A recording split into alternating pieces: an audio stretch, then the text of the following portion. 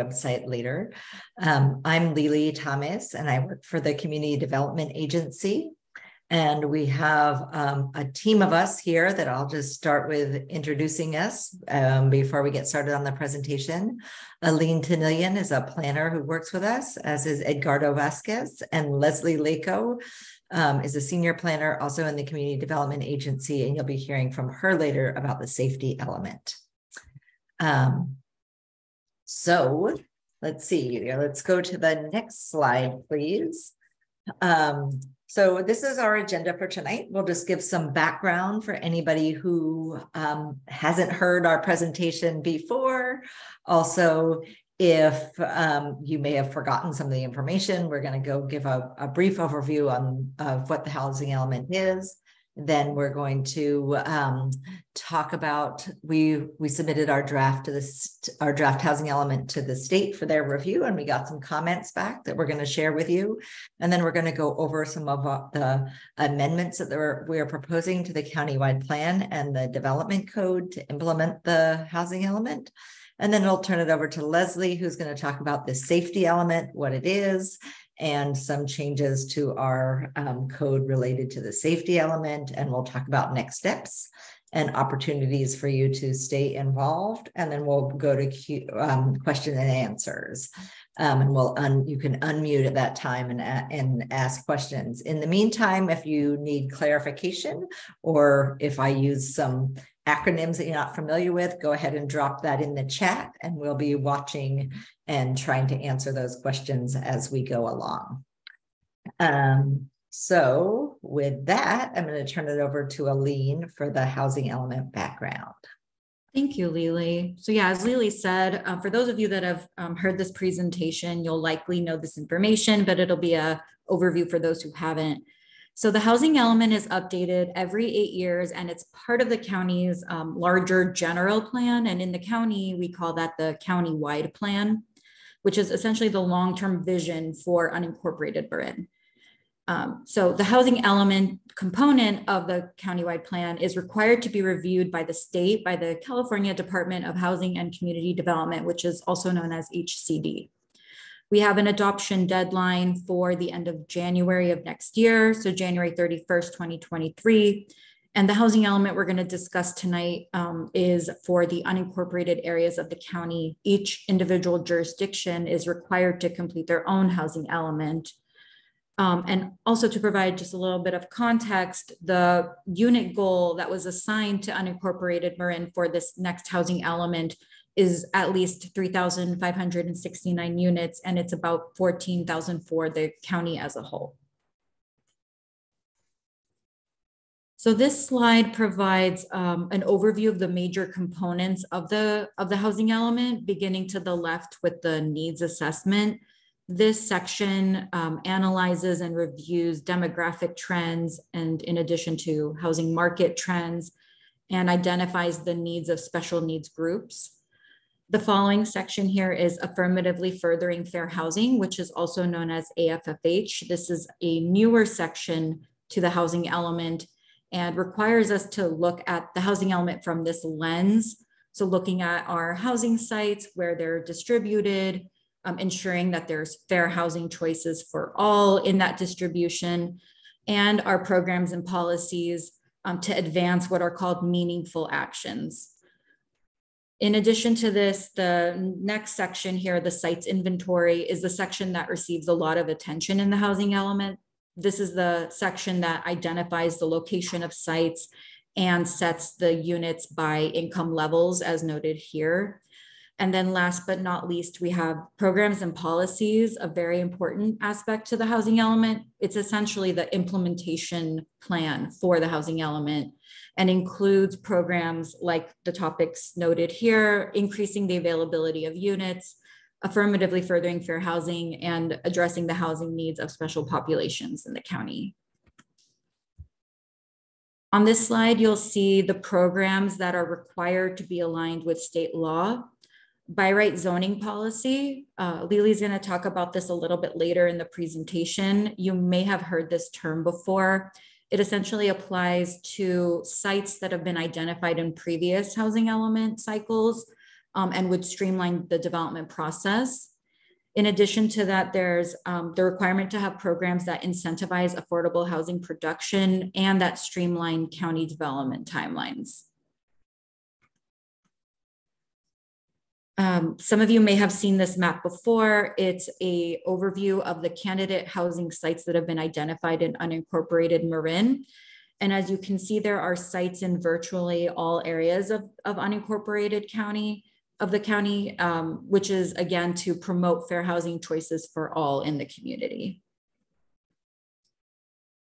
On this slide, you'll see some of the major consequences of non-compliance. HCD has a new unit called the Housing Accountability Unit. This unit is tasked with not only ensuring jurisdictions are following compliance throughout the approval process of the housing element, but they're also going to be tasked with monitoring housing elements throughout the next cycle, so throughout the next 8 years and beyond.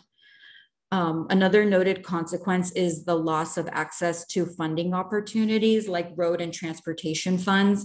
There are also a number of housing funds provided by the state, like permanent local housing allocation dollars and other matching funds that the county has actually received to date. It would also open up the possibility of a lawsuit from the state, which they have recently done in Southern California, like in Huntington Beach. And it would also create the requirement for the jurisdiction to update their housing element every 4 years as opposed to every 8 years, in addition to the responsibility to plan for an even larger number of units. So this is a timeline overview of the process. We're now in the 5th bubble, the bottom middle bubble.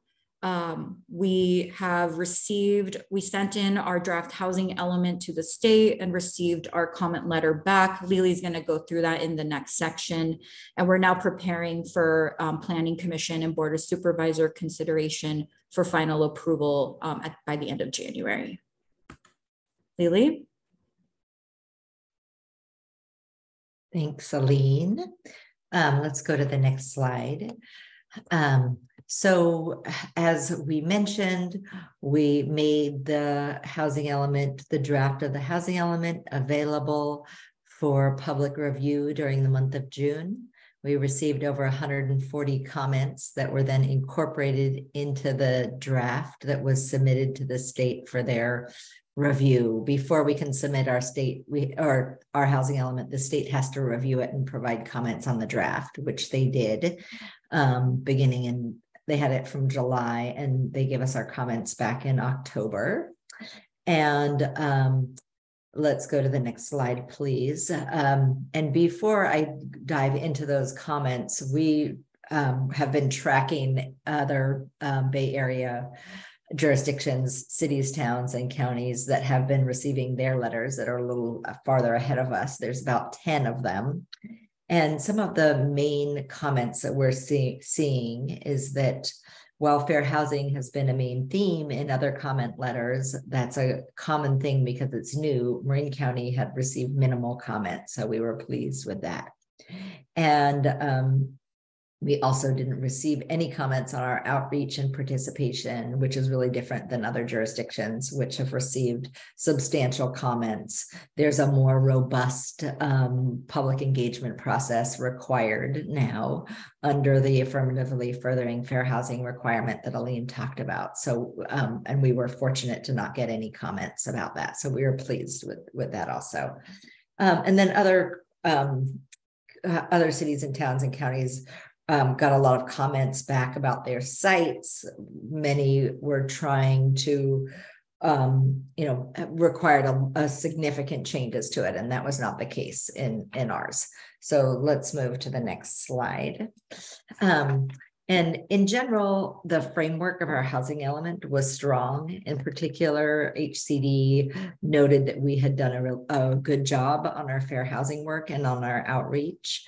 And with the level of changes needed, we'll be able to meet the statutory deadline. And some of the main comments on the needs assessment. And the needs assessment, remember, is really where we establish what our local needs are and look at special needs populations that are in need of housing. We needed to add some more data and some analysis to it. For example, we needed to look a little bit more in depth into some of our populations who are experiencing homelessness to look at trends and analysis in that area. Constraints to development, we were asked to add some more information about fees, for example. We needed to analyze fees in addition to our own fees, but fees that were charged by other jurisdictions or other agencies and how those may be a barrier to housing. And then on our sites, they did ask for a little bit more analysis, particularly looking at development trends in our community, which are a little challenging because we don't have a lot of development here. So we're going to be looking at some neighboring cities and towns, as well as neighboring counties, to try to get some development trends that we can look at. They also wanted to make sure that if we were using mixed use zoning, that the existing uses on those sites were not a constraint to development. So that's the kind of things that they were looking at in that section. And then in policies and programs, our work plan, they asked for a little bit more specificity and timeline. For example, we have a program that talks about water, and obviously we have been experiencing significant drought, and accommodating a lot of new homes is a challenge for us. So we had a program in there related to water, but they asked for some more detail and for us to talk about whether there's any funding opportunities that we could explore further. So there was a couple of other programs and policies that asked for that kind of information. Let's go to the next slide, please. So now I'll move into talking about some of the countywide plan and development code changes that we are going to be looking at. So the countywide plan is the document where the county sets the long-term vision for the unincorporated part of the county. And it was first adopted in 1974. We last updated it in 2007, and it has three main sections. The natural systems and agricultural element that will include the safety element that Leslie will talk about a little later. The built environment, where the housing element that we're updating now will be incorporated, and then the socioeconomic element. Next slide. And the development code is really where it implements that vision. It has our zoning, it has our development standards, processing regulations. So it's where all the kind of nitty gritty part of it is, and the countywide plan is much more kind of visionary. Let's go to the next slide, please. So we are making changes to the countywide plan in order to ensure fair housing and address those fair housing requirements that Aline talked about earlier. We have to, under state law, reduce barriers to multi-unit development, comply with other new state laws. The legislature seems to pass new housing related laws every year, so we have to make changes to accommodate those, the changes in state law. We need to make some changes in order to accomplish that regional housing need allocation. As Aline mentioned, it's over 3,500, and so we are going to have to do some rezoning, et cetera, and make some changes to our policies to get to that significantly higher number than we had before. We also need to address special needs housing. I'll go through some of these changes. Next slide, please. So a number of countywide plan policies we are going to be recommending to the Planning Commission and Board that they be eliminated in order for us to be able to meet those housing needs. So for example, there's a policy that requires development to be at the low end of the density range in certain areas along the Baylands corridor and areas that are on septic or wells. And so we are going to recommend that that program be eliminated. Of course, environmental protections will still be in place, and any development has to be able to provide sanitary and water, but just not that it be blanketly has to develop at the lowest end of the density range. And sorry, this stuff is a little bit wonky, but these are the programs we would just want to make sure that everyone's familiar with what we're proposing. Another is to limit development. Currently, we have a policy that limits development to the low end of the density range, and the density range is in the countywide plan. It'll say something like, 11 to 30 units an acre. And on these programs, any site that meets this criteria has to only develop at that 11 unit range. And currently it says that any sites that are next to a city or town, so really sites that are next to urbanized areas, has to develop at the low end of the density range. And it was intended to encourage annexation, but that's not really happening in Marin. Most cities and towns are not expanding. And so really what it's ended up doing is pushing development away from where services are and transportation are focused to areas that are farther away. So we're recommending to eliminate that program. Next slide, please. The board has also designated 2 larger regional sites to help accomplish that RHNA that we're planning for, including St. Vincent's and the Buck Center. And there are some changes that are being made to St. Vincent's. Currently, we've identified about 40 acres of that property that are outside of hazards like sea level rise or other environmental resources. And so development will be focused there. And there's a number of changes to the countywide plan policies to be able to do that. Next slide. And then on the Buck Center site, it's not actually where the Buck Center is, but it's on the same property. It's kind of down closer next to the freeway, and it's in unincorporated. It's in near Novato, but in unincorporated county jurisdiction. And it's currently in the county has 3 different or has 4 different planning corridors. The city center corridor, which is next to the freeway. There's the West Marin and the coastal zone, and then there's the inland rural corridor. And it's supposed to be the most intensive development is in that city center corridor. So this proposal is to move the line of the city center corridor to accommodate that little red part where development is most likely to happen at Buck Center. So moving the city center corridor to more accurately reflect the development that's really there. There's commercial development and higher density right next door in Novato. Next slide, please. There's also some policy changes recommended to our community plans, and community plans establish goals, objectives, policies, and programs for a specific community, but some of them have aspects of the community. Some of the aspects of community plans are inconsistent with state law and have the effect of limiting multi-unit housing. And so those, and currently the policy says that if a countywide plan, if there's a conflict between a community plan and a countywide plan, that the community plan governs if it's more specific. And so the recommendation that we have is to change that. So where community plans retain their role is where there's a conflict between the community plan and the countywide plan will govern rather than the community plan. And that will allow us to plan for some multi-unit housing in in most of our communities. Next slide.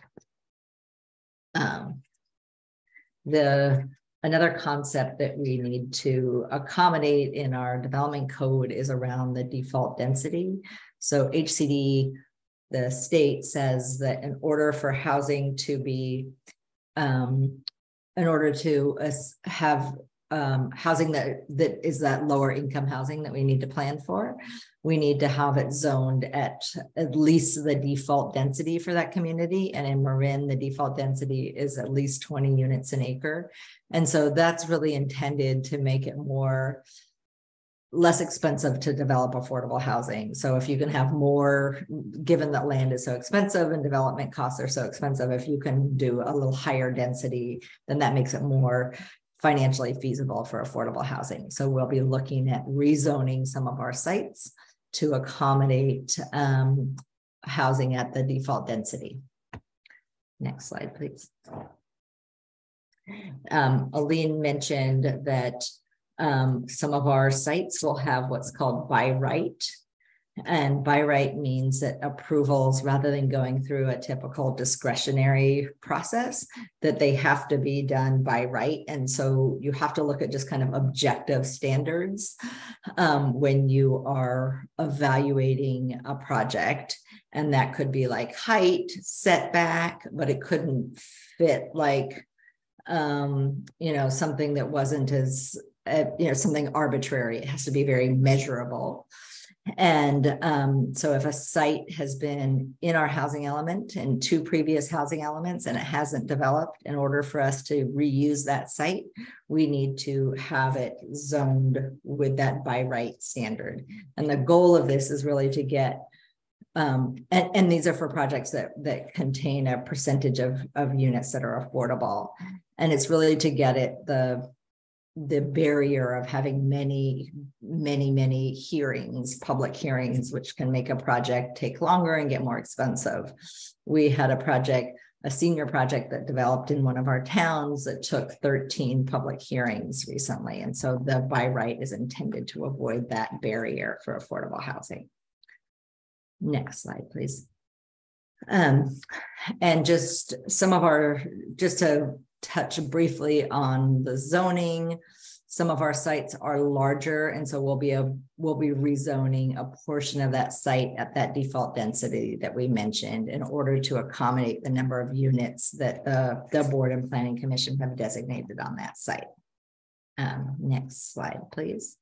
So with that, I'm going to turn it over, and sorry, that was a lot. I'm going to turn it over to Leslie to give you an update on the safety element. Just to remind you, if you have any questions, well, either on what I just went through or what Leslie's going to talk about, go ahead and drop them in the chat if you need an answer right now, or we'll be saving some time at the end to answer your questions live. Leslie. Thanks, Lily. So the safety element is the part of the countywide plan that contains our programs and policies related to public safety, especially from environmental hazards. Next slide. And one of the reasons, one of the benefits of updating the safety element alongside the housing element is because the safety element does make housing safer. It does this by generally improving hazard safety so the county is a safer place to develop. It also contains programs and policies that specify development requirements so that the actual construction of new housing is safer. And then it also makes the county generally safer by planning for equitable protection from environmental hazards and especially climate change hazards. Next slide. So new state requirements are in place, and they require that we update the safety element every 8 years along with the housing element. And this is the first of those 8 years. And the focus of the requirements is on climate change adaptation and resiliency. So we are looking at environmental hazards that are exacerbated by climate change and new environmental hazards as a result of climate change.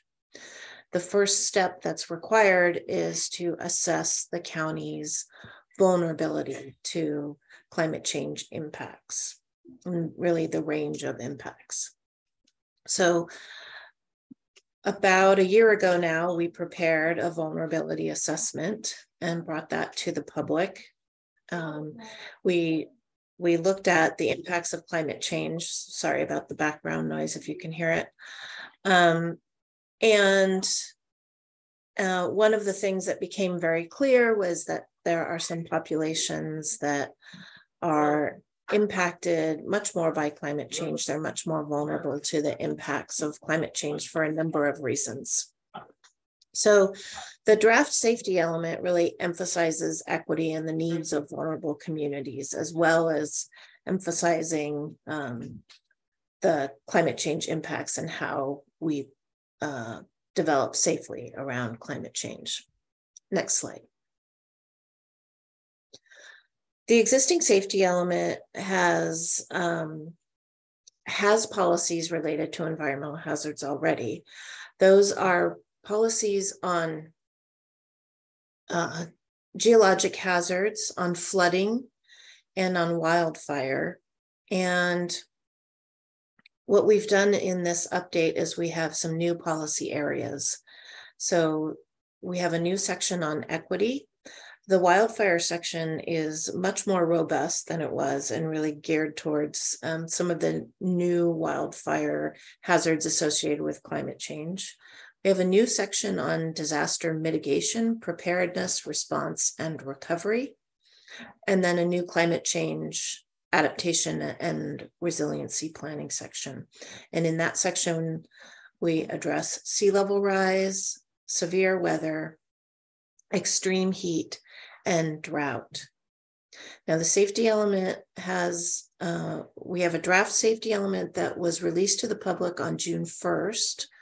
And it was also sent to the Board of Forestry, who oversees CAL FIRE.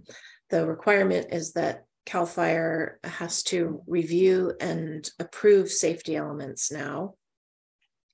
So through the summer, we've responded to public comments and made some changes in the draft safety element.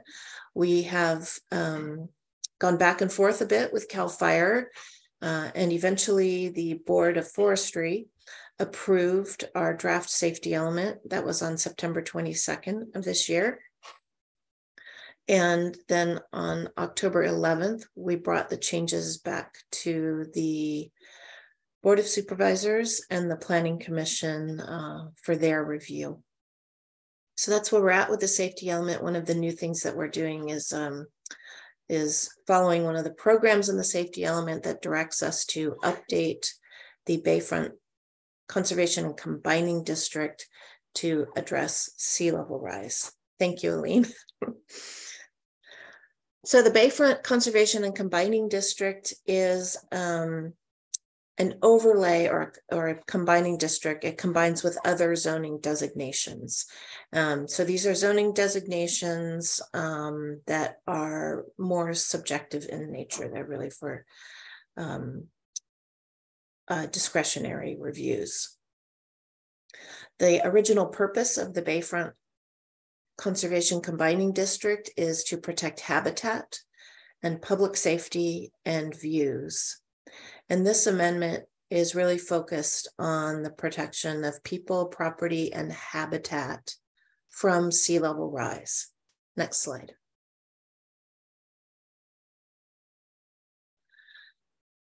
The Bayfront Conservation Combining District is shown here in gold. So it doesn't just cover the entire bay shoreline because it only can cover those areas that are in unincorporated Marin County. Also shown on this map is this blue hatched area, and that represents 3.3 feet of sea level rise.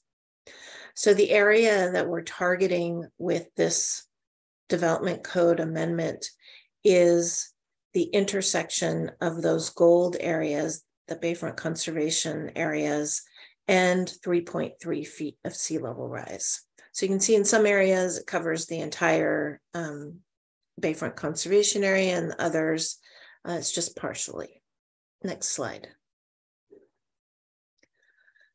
What we are aiming to achieve with this amendment is first to identify a specific sea level rise scenario that being 3.3 feet of sea level rise.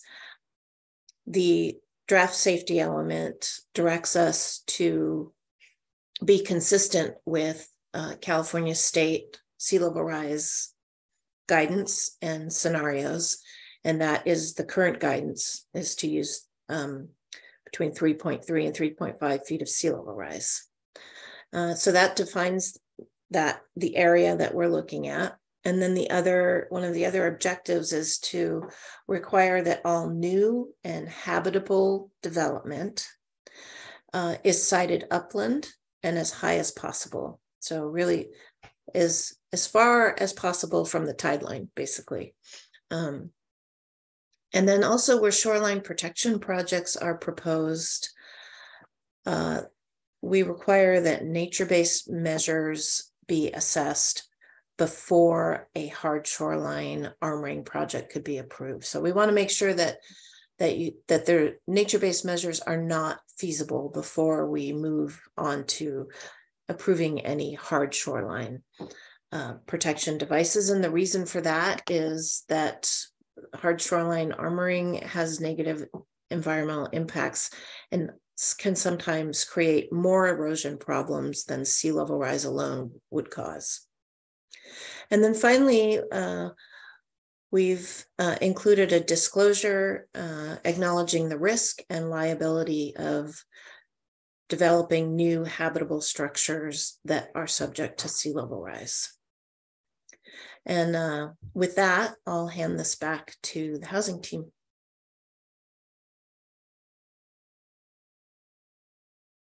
Thank you.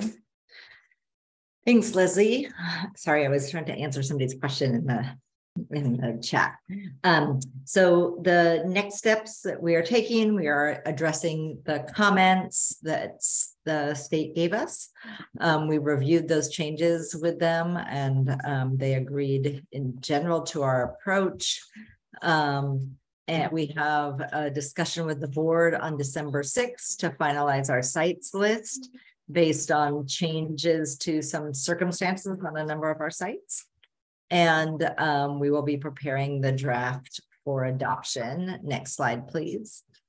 There's as we mentioned, there's also environmental review that is currently underway. And there is a board and planning commission workshop next Wednesday. It's not the normal time, so please note that it's on Wednesday, November 6th at 5 o'clock. And that will be an opportunity for people to provide comments on issues that are related to the impact of the housing and safety element. So somebody asked about traffic impacts and water impacts, and that would be a good time to provide comment. You can either do that in person or you can send an email or a letter. We have a workshop with First 5 Marin coming up also next week on the 17th to talk about kind of what happens after the housing element and talk about some of our programs and policies that we'll be working on next year. As I mentioned on December 6th, sorry, we have that workshop with the board about sites. And then actually these workshops, this is our final one. So I won't go through those, but we've been doing these around the county. So next slide, please. All right, now we could maybe just turn off that and then we'll go through and answer your questions. So thanks everybody. Yeah, I think what we'll do is we'll start with Valerie. You have your hand raised, and I was going to say others. If you want to ask a question, go ahead and raise your virtual hand or your physical hand. And you can ask your question, and then we'll read out some of the chat questions. But Valerie, go ahead. Well, thank you so much for recognizing me. And you all have got this all well thought out, and it sounds lovely. And I understand your concern about the sea rising. But to say that this is built in low density areas and stuff like that, there's I call it Haraki Park in Mill Valley. It's a very, very crowded intersection. Already it's dangerous. And I don't think it's just 11 units on a hillside, no planned parking. But number one, we don't have the water supply. I would love to, all the wide open spaces, build it. I would love that more than anything, but we don't have the water supply. And Marin Water District, I don't know if you listen to their board meetings, but they just announced that with the rain that we have now, apparently they have barrels that collect rainwater. They've just closed them. Well, I at home am squeezing water out of a stone. But anyway, I just don't understand that. But also with this environmental planning and things like that, I know for a fact, well, Mill Valley's had a terrible time for 30 years trying to get fire insurance. I know they're planning on building in Lafayette at places that homeowners already can't get fire insurance, but the developers are planning on building there. And I'm sorry, you guys, but these aren't low density areas. And in Mill Valley, I don't know if you're familiar with the area. You sound very smart, but I don't know. But they don't have room. We've got such problems now with accessible roadways. You have to time when you go into Mill Valley and when you come out. And we're already crowded. We got a water shortage. We have absolutely no room for evacuation. And one of the state bills was signed. I can't remember if it was 124 or 128 because they're like alphabet soup, if you know what I mean. But it says water and fire protection aren't an issue. And I know if you know what happened to Costa Rica. Valerie, can we just put a pause because I want to make sure that you have a couple questions in there and I want to make sure that I can answer it. So first of all, I wanted to clarify the specific site that you were mentioning is in the city of Mill Valley. And they also, when we talk about the county, we're only talking about the unincorporated county. And interesting, every city and town in Marin and actually around the whole state is also planning for housing. So we're doing a housing element, Mill Valley is doing a housing element, Tiburon, Belvedere, everybody has to do their own housing element. So that site that you talked about at Hockey Park is actually in the city of Mill Valley, and everybody is required to plan for housing. And obviously the impacts of all that housing are related, right? Because we share the same water and traffic impacts are going to affect all of us. So one of the things that the environmental review, and I am not an expert in this field, but one of the things that the environmental review does is actually look at those kind of cumulative impacts altogether. So I think that would be a really good point to bring up related to those kind of cumulative impacts of what's happening in Mill Valley and the rest of the county. And I mentioned earlier that environmental, the draft environmental review document is available for public comment, and they're receiving public comment right now and have a workshop next week on Wednesday. But the state has said to us that many communities around the state are, we're not alone in having issues with water in California, right? This is happening around the whole state. So it's worth noting that the state of California said that because of water shortages was not a reason for us not to plan for housing. And so we have to go through we have to go through this planning exercise, and we also have to look at ways that we can address the water shortages that we have in our community. So for example, in West Marin, hold on just 1 second, please. Sorry, there's some background noise here. That in Southern California, for example, they do a much better job at recycling water, and the Bay Area is way behind. So there's opportunities around recycling water. There's also opportunities around expanding our storage for water.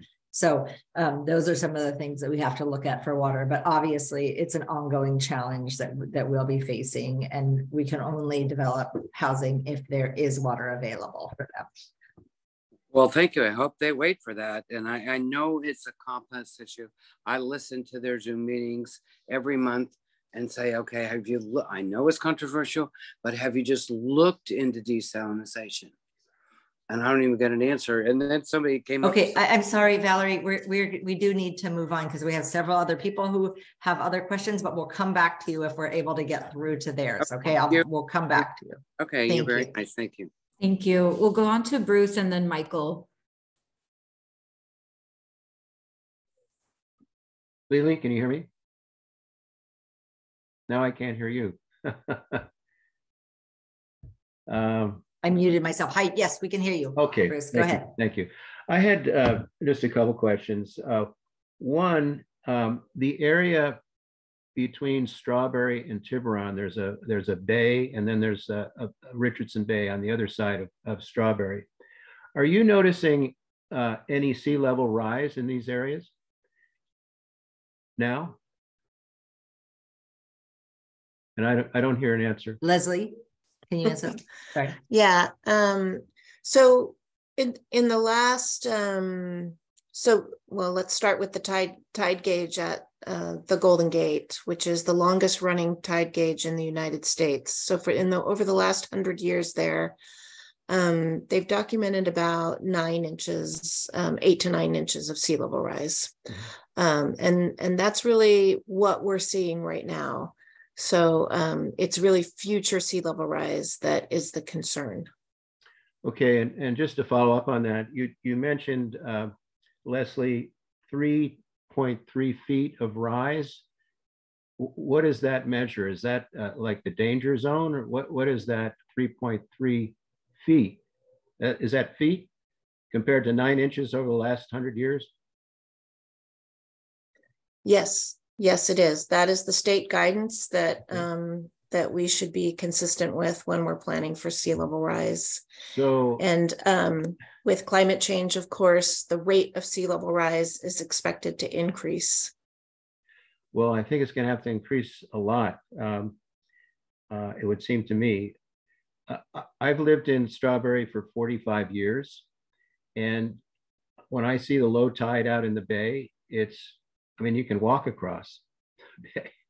I don't see evidence of sea level rise, but maybe. Anyway, it's an issue, and I understand you have to look at it.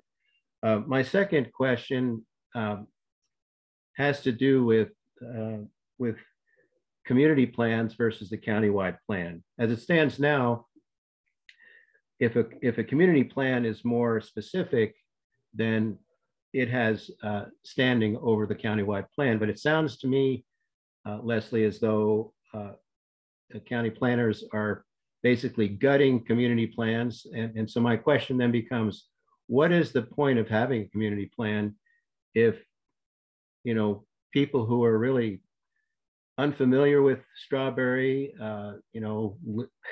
people who live in other areas are making rules for people here where we live? I mean, to me, it's a complete gutting of local control. And to me, it looks like now we're just being state controlled. So I'd like to know what happens to community plans now? Do they have any standing whatsoever under your proposal to make the countywide plan the dominant plan? Yes, they will. So they just won't be able to govern those specific things around density, FAR, those kind of things.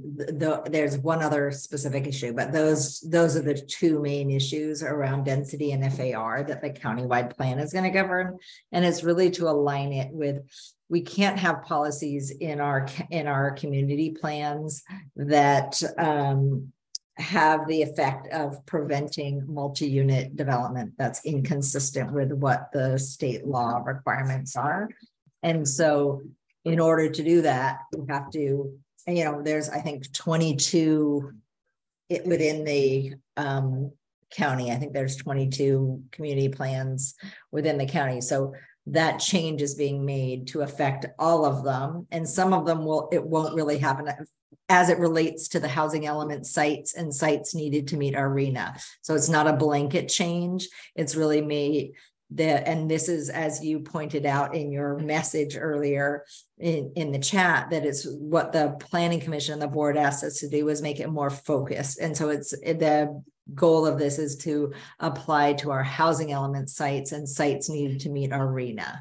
So if you're building a single unit home that isn't on one of the sites, then the community plan would still apply, and any design stuff that you had related to that would still be in effect.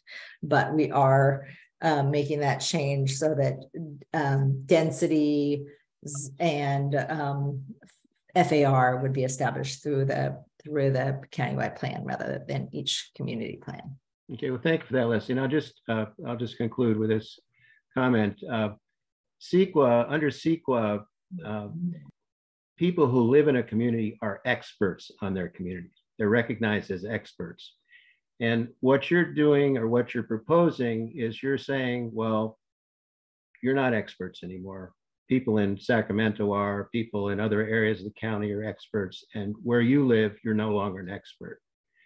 And I might also point out that Strawberry has more multifamily housing than just about any other unincorporated area in Marin County.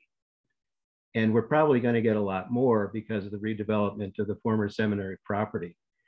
And I want to see an even distribution of housing within the unincorporated areas, and I'll wait to see that at the next hearing. Thank you. Thank you for your comment, and that goal of having housing in all of our communities aligns with the board and the direction that we got from the board and planning commission. So sorry, Aline, go ahead. Oh no, I was going to say we'll have Michael and then Bill. I see your hand is raised, and then there is one in the comments that I want to read out as well. Hi, thank you. You addressed the question I put in the chat about community-wide plans versus community plans versus county-wide. Just wondering if you can say a little bit more. I know when there was a language that seemed very broad that got many of us concerned that was discussed at that meeting. And you've explained how it sounds like it'll be narrower, or maybe there was a misunderstanding, but sweeping language seems to set everything aside. Narrow language, might focus on those density and housing issues that you just mentioned. Can you help us understand where that language is going to be produced, so that when we see it, we'll become believers? Yes. So the proposal that we had that was discussed at the board and planning commission, and I'm sorry, I can't remember what the date was, but it was, I believe, last month. And we had proposed just having the countywide plan govern over community plans, as you said, in a comprehensive way. And the board and planning commission asked us to make it more specific and focused so that it applied to our housing element sites and sites needed to meet our RHNA. And so it's a much more specific thing. It's about density and FAR. And we have a workshop with the planning commission. Aline's going to remind me the date, but with that workshop with the planning commission, we'll have the actual attachment of the changes that we're recommending to the countywide plan and the zoning. And so that will be an opportunity to really dig into the details and comment on really specific language. And that's in December. Aline, can you remind me the date? I'm looking it up now. I'll drop it in the chat. Okay, she'll drop it in the chat. Sorry. But thanks Great. for that question. Thank you very much. That helps. Bill, if you'd like to ask your question. There we go. Yeah, I just wanted to comment on the necessity for overall master planning. Even though, as a previous speaker mentioned, I lived in Mill Valley, in the Tam Valley area for over 50 years. And granted, we tend to get believe we're the local experts, absolutely. But on the other hand, it's hard for us to accept the development that is absolutely necessary if we're going to be able to provide housing for our own future, let alone affordable housing. And so under those circumstances, I have to step back and say, okay, we do have to begin to bite the bullet and develop areas that we would rather not see developed. As far as the strawberry area is concerned, it was 50 years ago. I was president of the Interfaith Housing Foundation when we built Shelter Hill. And it's on a hillside. It was throwaway land because it was too close to the freeway. We had a hard time getting it developed, passing all the HUD criteria because of the sound. And we found a way of reducing the effects of the sound from the freeway. And it's a beautiful place. There's plenty of property around that area that's also high enough to be above any future sea rise. So that too would be an opportunity for future development. But back in the day when we were looking at it, there was a big no growth effort in Marin County Water District. People were hired to the water district and created in very difficult development criteria to avoid growth. And we have to accept it. It's going to be here. And as far as sea rise is concerned, that's science. The global warming and the fact that there will be sea rise, even though you walk across Richardson Bay, I see it every morning when the tide is low. It doesn't appear to be sea rise affecting it, but the fact of the matter is that eventually it's going to come. And if we don't plan for the next 50 years, then we're going to be in the same place that we are now because we weren't planning for this period of time 50 years ago. So I'm rambling a little bit, but I've been in the air for a long time. I was on the TAM Design Review Board for a number of years. And I'm very simple wanting to see my Tam Valley change, but it's going to have to change. I just wanted to add that one. Thanks. Sorry, I was muted. Thank you, Bill. Thanks for your comments and thanks for your work with Shelter Hill. I'm familiar with that property. Yeah, thank you. Oh, incidentally, I may have to leave soon. I'm sitting in the parking lot. We're about to go to the speaker series. So if you see me drop away, it's not because of lack of interest, but I will come back and review the tape version if I have to leave. All right. Well, enjoy yourself. Thank you. So I'll read out one more comment. We have a couple more minutes. So if others have questions, go ahead and drop them in the chat. I also see a hand from Edward, but I do want to read this comment. Lily, how will the EIR impact? I think the question is, what will the EIR impact be on the housing element? Given we currently have countywide water restrictions, I expect water will be a problem. If the EIR states that, will this report be revised accordingly? Yeah, I think that's a good question. So the EIR is out. It's been released. It's been available for public review. I dropped the link in the chat earlier, and it did find, and it found that there were impacts from the project that were, couldn't be mitigated. And I'm probably not using the right CEQA language, so sorry if it's not exactly right, but it found that there was impacts which could not be mitigated. And the way it works is they also study some alternatives in addition to the proposed project, which was our list of sites.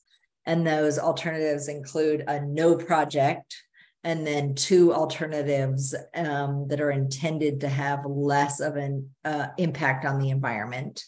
And so the board and the planning commission have that information. They'll hear from the public next week. And then when they'll have the option of choosing one of those alternatives, which has less impact. There isn't any alternative that has no impact. Every single one has some impact around water, traffic, other issues. And so the board will have to make overriding findings to say, they want to adopt the housing element in order to comply with state law. But yes, it can inform them. They could make some changes. They could decide to move housing to different sites based on some of the information and recommendations. But if you really want to dig into the EIR, I would suggest that you try to go next week on Wednesday, where you'll have people who are much more knowledgeable about that. You'll have the experts who prepared the document and our environmental coordinator who can answer specific questions related to the environmental review and the environmental impacts. Thanks, Lily. Edward, I see your hand is raised. I think we'll take your question, and then if we have time, I'll read the one in the chat. And if others have questions, you can drop them in the chat as well. Thanks. I apologize. This may be an ignorant question, but if I understood what you said, there are 22 communities working on these kinds of programs. No, sorry. The 22 communities were community plans, which have different requirements that are specific to that community, like Strawberry or Tam Valley, and there's 22 communities in the unincorporated community that have their own specific plans. All right, so that actually underlines my question. So there's that many communities within the unincorporated area. There's the county itself. Mm-hmm. Then there are all the respective cities that I presume are working on plans similar to this. Correct. But you said that in the environmental review is when there'd be a review, an overview of the coordination. And it just surprises me. Is there not some overarching coordination between all the cities and communities in the county, within the county, to make sure this all is happening in some coordinated fashion?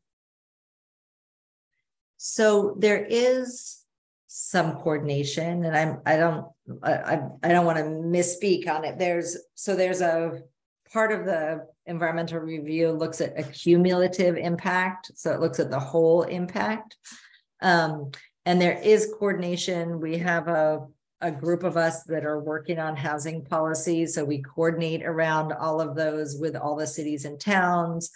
We're trying to kind of reduce the effort that everybody is putting into it. Many of our cities and towns don't have people who are housing staff. And so they're trying to, process applications and do this really complicated planning process. And so there's coordination there. But each community has a plan for their share of housing. And in the county as a whole, it's 14,000 units, a little over 14,000 units, which are divided up between each of the cities and towns. And the unincorporated has to plan for about 3,500, as Aline mentioned, but each city and town, and this is just the requirement under the state law, is that each city and town has to plan for their share of housing.